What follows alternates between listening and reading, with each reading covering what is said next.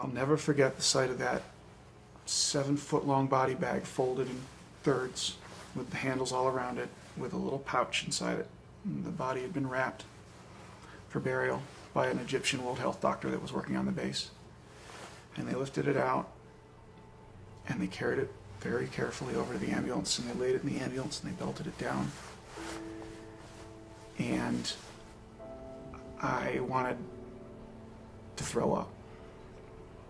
I had gone to Iraq wanting to see something interesting. I had gone to Iraq wanting to see something. I wanted to see a war. That was 60 seconds ago. And all of a sudden somebody had carried this body out of this ambulance, this little baby that evil took. And all I wanted to do was breathe. I just sank to my knee. The ambulance drove away and the Humvee drove away, and there was like 6 or 7 of us just standing there going, what the hell was that? What the hell just happened? How? And I just walked off. I couldn't breathe. I just couldn't. I couldn't soak it in. I just didn't know what had happened. I just wanted it all to end.